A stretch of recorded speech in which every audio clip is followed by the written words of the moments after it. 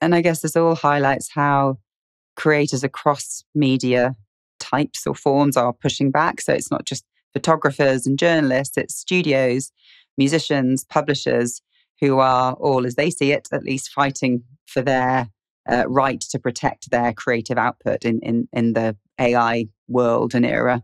And it's not easy for creatives right now in the AI world, right? So big tech aren't making it very easy for them. They're being very creative in how they're applying existing law to AI issues. So in the UK, for example, there's a pastiche exemption under the Copyright Design and Patents Act 1988. So that's essentially an exemption that allows companies, individuals to use copyright works for parody, caricature, or even pastiche. So looking at phrasing it as stylized imitation rather than just direct copying. Precisely, Elliot. And that's really interesting because it's barely been tested in court and definitely never within the AI context. So whether AI-generated content can fall within that exception or not is really an open question.